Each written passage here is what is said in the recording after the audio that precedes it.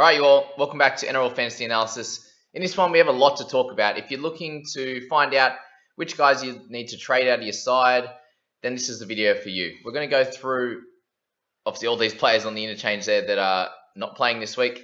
I think the smartest thing to do when you're looking to trade out a couple of guys this week is obviously creating a list from 1 to 6 or 7 or whatever the amount of people you have out in terms of their priority of trading out.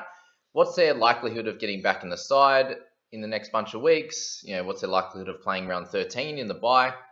And we'll go from there. So this is the people squad right now. And you can see we have a lot of guys on our interchange and emergencies that are out. But then you can look at the alternates and it's very much similar there.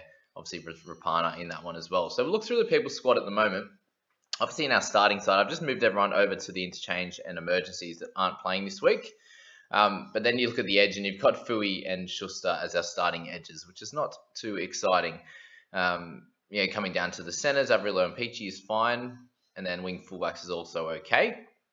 But we look to the interchange and our only guaranteed starter this week, well, off the bench, but guy that's actually playing is going to be Walsh with, our number 1 interchange position.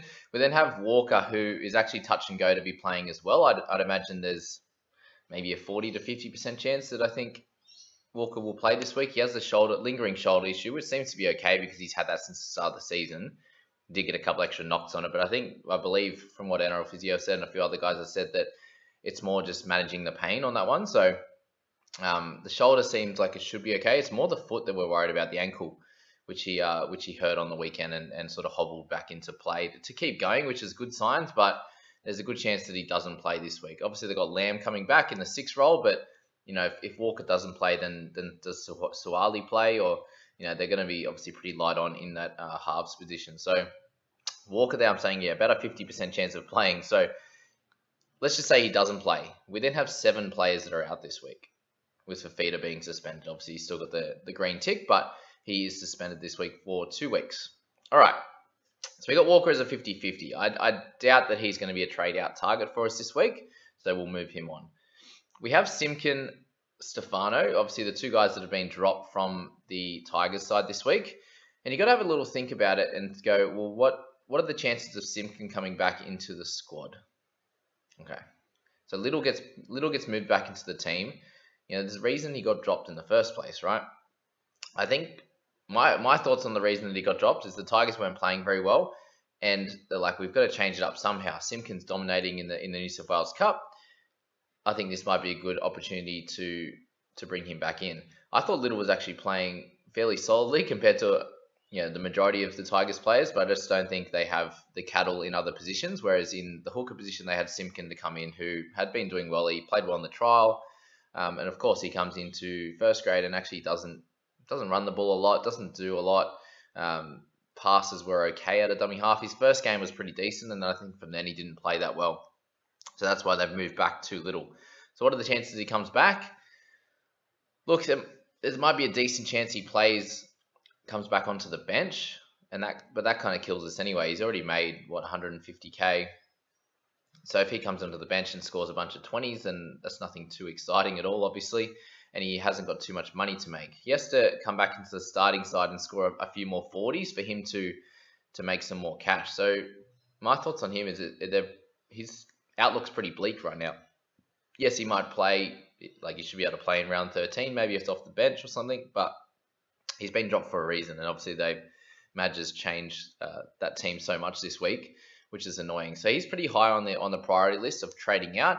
The thing with him is the fact that he's 380k, and who can you get for that price? Obviously, no one too much around that price, but you're looking to probably downgrade. And if you're using him as a downgrade option, you're getting someone who's about from 250 up to 300 odd. You've got guys like Flegler, who are the other guys like Nico Hines, these types of players that you could trade him to in that sort of a little bit higher price bracket in the 300s.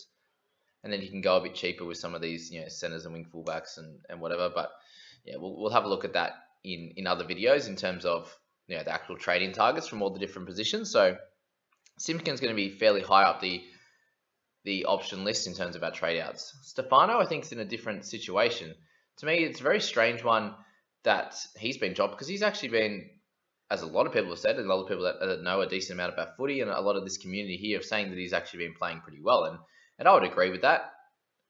They've brought in, who is it, Hopgood, Sean Blore gets a chance. Blore comes back. He's obviously a little bit cheaper. He can use him as a trade down option, but he actually hasn't been scoring too well in fantasy in New South Wales Cup. So just be aware of that. Obviously, he's super cheap and doesn't have to score too well to make some cash, but Stefano, I think, could come back into the side at any point. And he's someone I think you can wait a little bit longer holding him than I think you can Simpkin. That's just my opinion. So I'd have Simpkin above Stefano in your trade out targets this week. With the chances of him coming back, obviously he's not going to be making too much money anymore, but using him for round 13 could be ideal. So in a normal week, when you have maybe 1 or 2 outs, then I think you could trade him out. But in this week, and looking at my squad right now, the types of players that we have in here, I think he's a little bit lower down the trade out targets. Fafita's a different story.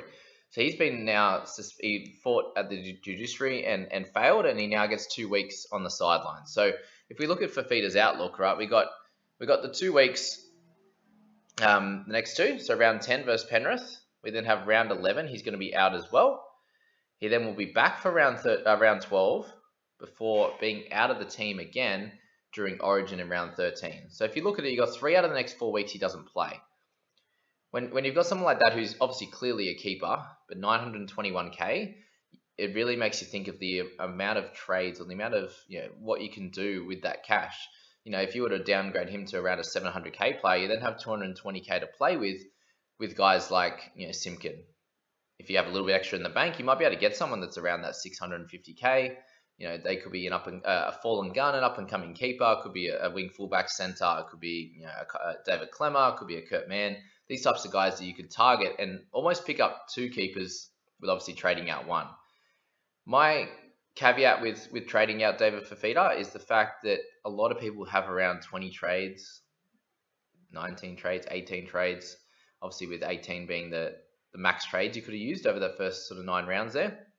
If you're sitting down somewhere around that 20, 21, 19, 18, then I'd really suggest keeping Fafita, because you're going to have a big issue trying to get him back in at the back end of the year. If you're making all these trades week to week, obviously if you're someone that's trading twice a week, you're probably going to be at about 6 trades come round 17 when you're trying to make a good team there, and then have like 3 for the last 9 rounds or something. So whatever it is, 8 rounds. So for Fafita, I think if you've got 23 plus trades, I think you can do it, and it's probably worth it. Just having that much money sitting on the sidelines when we've done that with a bunch of players already. I think there's a chance that he doesn't back up as well after round 13 for 14 there. So that might be 4 out of 5 rounds. And then you've got to think of round 17 he's not playing. And then you've got to think of, obviously they don't play in that middle of round 15 when they have Origin 2. There's a chance he could get injured. And he could also not back up after 17. So it could be a lot of rounds that he doesn't actually play. So think about that with him. I think if you've got enough trades, then you can do it. But if you're running low, so 23 plus I think is okay. And we'll have a look at that in this people's squad. But we obviously have a lot of other guys that might not even get game time going forward. Spencer at 370k is a slight worry again. Just that price is a bit annoying for him. He's not. He hasn't been named again, which I heard, or someone was telling me in the comments that he didn't end up playing New South Wales Cup last week. There was a few COVID issues. He doesn't have it, but I mean the breaches and stuff like that. So he didn't play that, and that might be a reason he's on the bench. He's on the reserves list again, because he's been one of their great forwards off the bench. I agree. I think anyway, the impact he provides is great. So a little bit strange on his one. I think at 370k, he's not taking up too much bank, obviously, and you could try and hold him up towards that 13. I think he's someone that's going to get a decent role. I'd imagine someone like Isaiah Yeo is going to make that Origin side, and Eisenhuth would play 13, for example. Kirk Capewell's a chance of playing, so Martin would keep in that 12 role, and then there should be some extra minutes on the bench there. So I'd expect him to score well in 13 if he gets that chance. But I understand a lot of people might be worried that he's not going to get back into the side, and that's completely fair. If you're someone that's not dealing with too many injuries this week, I'd say you could trade him out. I'm thinking him and Stefano on a similar level in terms of their trade out value. Obviously, Stefano is about 57k more expensive, which is helpful if you need him, if you want to trade him to to get to a higher gun, for example, I think you can do Stefano. But other than that, Lane U's a little bit lower on the trade out targets list than someone like our next guy, which is Momorowski. And how annoying is that a lot of teams held on to him? What's his percentage owned now? To say 7.5% still own him. So bit of a pain in the ass with Matt Burton maintaining his spot. And when Mom got suspended in the first place, it was like, okay, he's been a really, really good centre for them. Burton's come in around, just before that time, started playing decent, and then he's able to maintain that spot with Mom coming back now. So the question is going to be, where's he going to get that opportunity? And it's probably going to either come through injury, or he's going to play round 13. I think he'll definitely play 13 in some capacity, with Burton moving to the 7 or the 6 role, depending on who makes it. Obviously, Cleary should make it, or if he's not, he's going to be injured, and Burton's going to be an incredible option. But yeah, with Mom still not getting that spot, he's obviously not injured, so there's no other reason why he should be in the 18th man role. At 526k, I think he's one of the higher priority trades on this list this week, up there with the Simkin. So if you have those two, I'd say Momorowski and Simkin. You could, what does that give you? About 900k. Yeah, so 900k to use across two players. If you have any extra in the bank, like our people squad does, I laugh at some teams that are trading 2 cash cows and they get 2 guns. I'm like, how the hell do you have like 700k, or why do you have 700k in salary remaining from trades in previous weeks? And yeah, that's something to probably talk about in another video. The silliness of having 700k or 800k. That's what 10% of your, at the start of the season, 10% of your bank almost just sitting in the salary, which is interesting. But yeah, I'd suggest Momorowski as being one of your higher priority trades this week. Pappenhausen hopefully plays this week. He's in the 19 jersey in reserves. Usually with the Storm, if they name them in the reserves, just from previous experience, they end up sneaking on either onto the bench or into the starting side. So, and shuffling things around. They like, Bellamy likes to play some games with that one there. So I'd suggest Pat probably plays. It has been 3 weeks, and if he doesn't play this week, it'll be a 4-week injury, which would be the longer part of the injuries kind of thing. And when they were talking about that, there was like, it could be 2 to 4 weeks, then obviously this is the back end of that.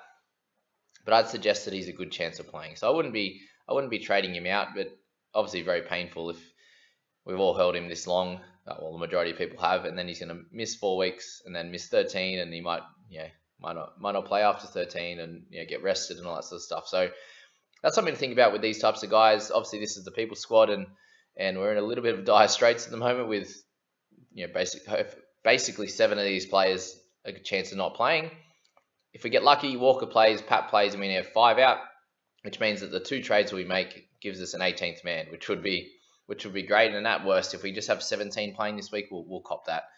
But yeah, that's the thoughts on the squad there. We'll move on to the alternates, and we'll just rank, because who else we got different? Just Rapana in this one. Other than that, it's Pap, Lanu, Simkin, Stefano, Fafita, and Walker as chances of not playing. And obviously this team is probably set up a little bit better in terms of, got To'o there. Moses and Man doesn't have Cleary, but, Curran in there playing well. McCulloch and Brayley, which is good. But Rapana, let's talk about him. So hamstring injury, 1 to 2 weeks. I'd suggest that it's probably going to be 2 weeks. With hamstring injuries, they seem to linger a little bit longer than anyone else. And if you are a Manly fan and you love Tommy Trbojevic, then you understand how long these hammies take to come back and be at full fitness. So a little bit annoying. We obviously saw him limping at the back end of the last game, which is not good. So if it's a 2-week injury, which I think it would be, you got 10, 11, comes back for 12. And is hopefully close to full fitness, but then has the bye in round 13. Do you think there's a chance they just leave him out for 12? So it could be 4 weeks, really. If we're being pessimistic, Rapana for 4 weeks is a chance, really. But if not, you got him as a return in round 12 and then off for round 13. And if you think that if it's, let's just say it's 2 weeks for hamstring, 1 week in 13, you got 3 out of 4 weeks that he's not playing. Do you class him as a keeper? And I think you got to class him as a keeper in the centers. I had a bunch of people asking me on Monday if he's a trade-in target. So yeah, he's definitely obviously scoring well. You got to look at your, like in this team here, my alternates. I've got to look at the balance that I have in centers and wing fullback. So obviously I have Pat that's going to come back into our wing fullback. So that gives us 4 there. And the rest of the guys, yeah, there's no other centre cover apart from Rapana. Obviously, we're set up pretty well with that. But you look into round 13, and I'm going to have Teddy and Pap out. So Laurie and Toto, which is not too bad, having two in our wing fullbacks. I'm going to be fine in the centres, obviously, with one. But it's just like, well, is it worth moving him on? And in this side here, we've got, yeah, Fafita again. I've got 24 trades, which is a bit nicer. I could trade a Fafita and a Simkin, for example, or a Laneu or whatever I want to do, and get two really good players still. Or I could go for a Rapana and a Simkin or something like that, and that gives me about $1 million to spend. But again, that's kind of like, well, you get a real cheapie like a Sean Bloor, and you get a gun like a 750k gun. But then, you know, the thoughts around bringing in Bloor is, will he get dropped? Yeah, if he has a bad game, is he going to get straight out of the side? You know what I mean? So they're all the things we've got to think about with these interchange and the guys that are out this week. Let me know how you guys are set up. Obviously, I'm getting a lot of questions around different players and around, you know, my team's, you know, been blown up kind of thing. Please check in this video. I hope you enjoyed this one. I hope you got a lot out of it. If you're liking these, please hit like and subscribe. I appreciate all the support so far. We'll catch you in the next few videos, guys. We'll talk about a lot of the trade-in targets now in all the different positions, the cash cows, the guns, the mid-ranges that you might need, looking into round 13 and looking into build keepers into your squad and how to best do that. So, as I said, hope you enjoyed this. We'll catch you in the next one, guys. Have a good day.